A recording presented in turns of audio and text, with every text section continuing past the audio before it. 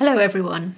Today we're talking about the Sarah Burns subscription box, which I have already done an unboxing of in another video that you can go and watch. How did this new painting turn out? Stay to the end and see how I put what I learnt into practice from my first gouache tutorial and how I rated the tutorial and materials that came with the subscription box.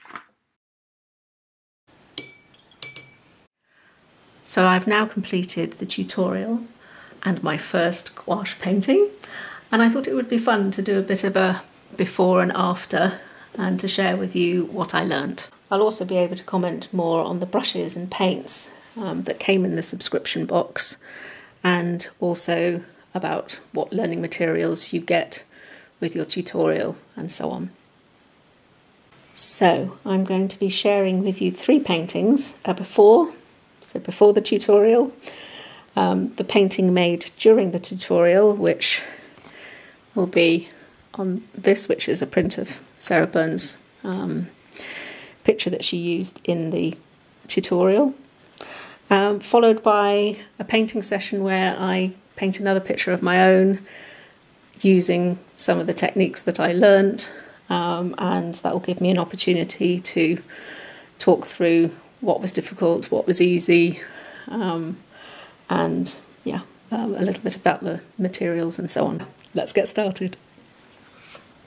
Now, first of all, to comment, this is a piece of paper given to us in the subscription box, and I have to say, it's brilliant paper. I love it. I painted 2 pictures on it. I used it for this one to see what it was like, and I thought it was great. It's got a very fine texture, and it's like it's quite like a canvas texture, but it's not too regular. Although it is regular, it sort of doesn't come over that way. So yeah, I really liked it. I thought it was lovely. I haven't used 100% cotton. I often use a mix that often. So this is 100% cotton watercolour paper, and it's great. So I'd love to know what brand it is, actually. So if anyone knows what brand is used in the boxes, then yeah, I'd be interested to know. Sarah, if you're listening, and you're allowed to say, that would be great to know as well. Now, a nice tip with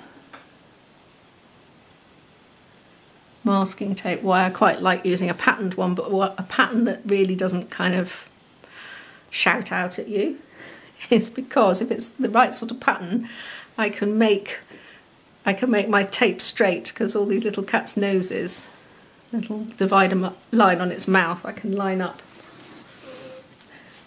along the edge of the paper, where you can find some element in the pattern, doesn't have to be this one obviously, that you can line up, and then you can get a nice straight edge, because sometimes when the tape is totally plain, I make it rather wonky. Although plain tape is also, I prefer the plain tape to something very busy or something highly coloured, because otherwise it affects the way in which you balance your painting, or it can be very distracting while you're painting. So this is the composition I'm going to paint today. This was a watercolour of waves I did before I did the gouache tutorial. It's a composition made from a mixture of source material and my imagination. Now, for this picture, I've chosen to use colours a bit more like my original picture. You can see the tutorial picture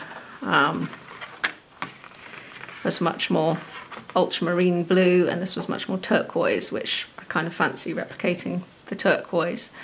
As I say, I found the sea a bit heavy there. That was my lack of ability, I think, with the gouache. I mean, it is heavier.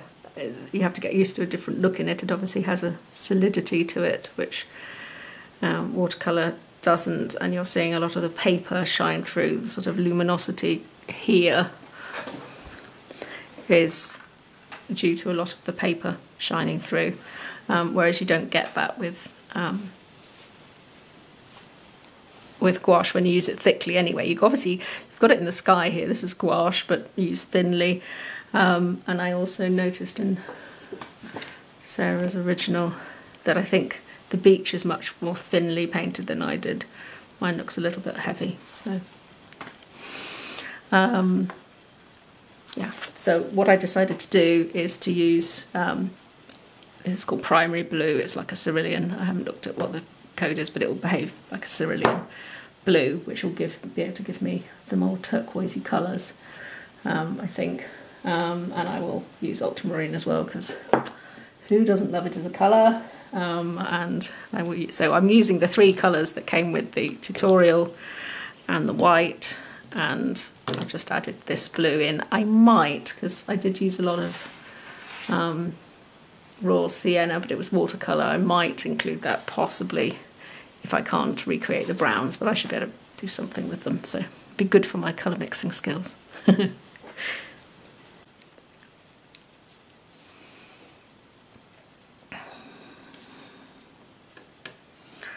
One tip I would say, if you do the tutorial, if you look at this picture from the tutorial, there's not very much in the red range here. If these are your base colours, you use almost nothing as red. The reddest thing is, of course, the, or I suppose you could say the purples have some red in, and also then the beach has some red in the, to warm the yellow up. So my tip is don't squeeze out too much red, because you won't use very much. I will probably use more in this one because where am I going to put this? I put it over here actually, a bit off screen. I haven't got room for the entire palette on there. I will use more red in this because there's more red in, I did the rocks very brown here, so there will be a bit more red, but there's not much in hers. So I've got a great big blob. This is my palette from yesterday. I did use the little see-through palette that came with a piece of paper underneath it, because my table is a totally different colour.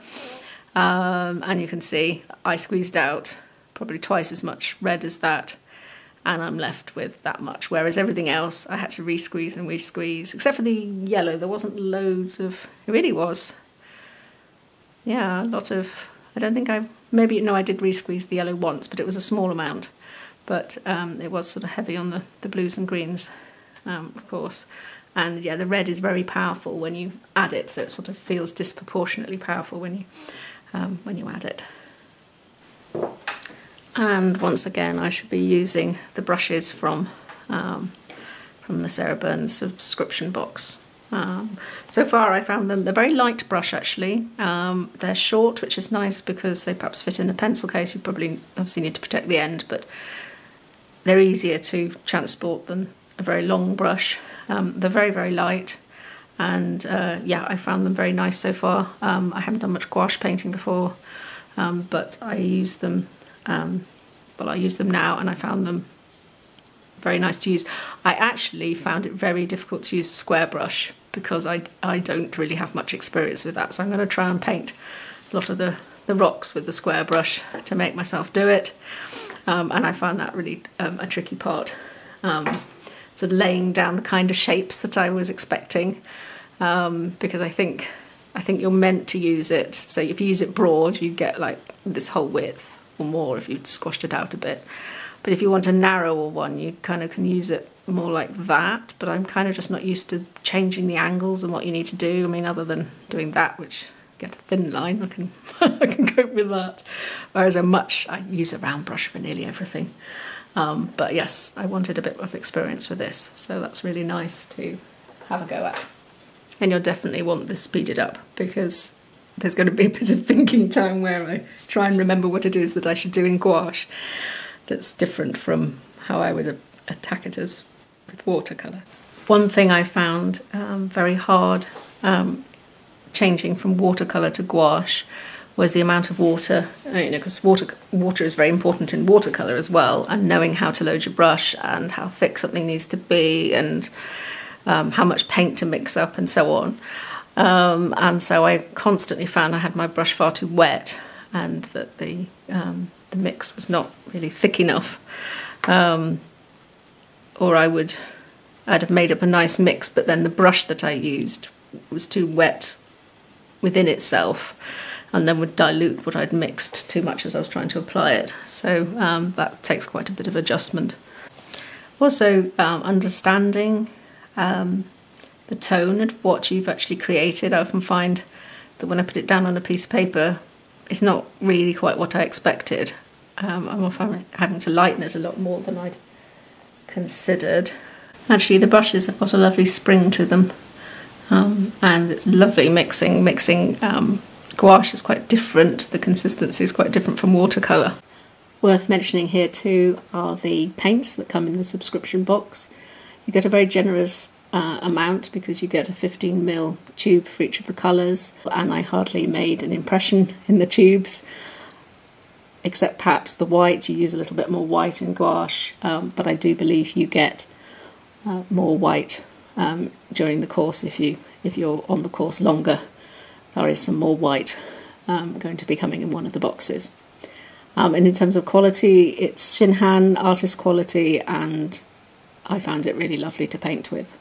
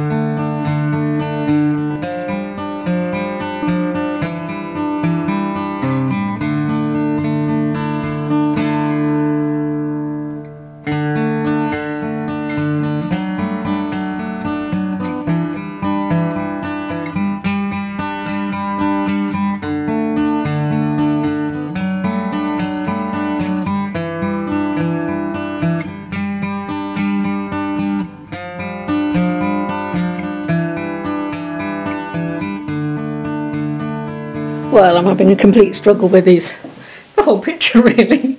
But it's coming together in places. I'm having a bit of, what do I do with the rocks moment. I just walked away for a few minutes and came back and thought that didn't look quite as bad as I thought it did. So that's always a good thing to think about. But sometimes things aren't as bad as you think, or perhaps a little bit of drying helps. Anyway, I'm going to continue and hope for the best.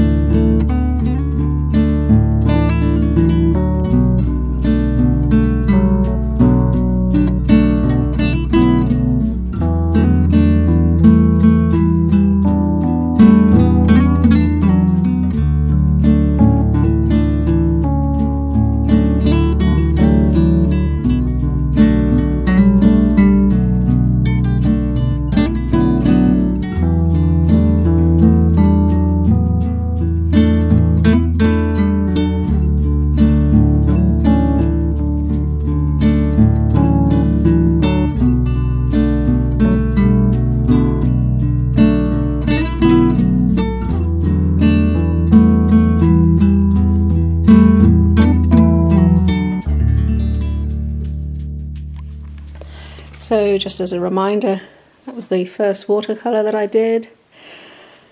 Then I did the lesson in the gouache, which was a different scene, and learnt a few techniques about how to use gouache.